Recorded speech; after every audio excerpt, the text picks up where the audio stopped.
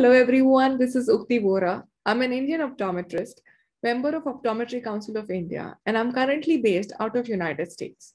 I'm here to share why I believe being part of Optometry Council of India should not be optional, but something which I believe should be mandatory. And here are my top 3 reasons for it. Being a registered OCI member just does not help optometry gain its recognition in India, but also internationally. OCI, through its continuing education program, constantly helps all the eye care professionals to update their knowledge and offer optimal standard of care. Being part of OCI just does not help the profession, but it also helps you with better career opportunity, as being part of OCI is a privilege which comes with a lot of trust as well as responsibility towards the profession. I urge each and every one of you to be part of OCI and support our profession. Let's grow together. Thank you.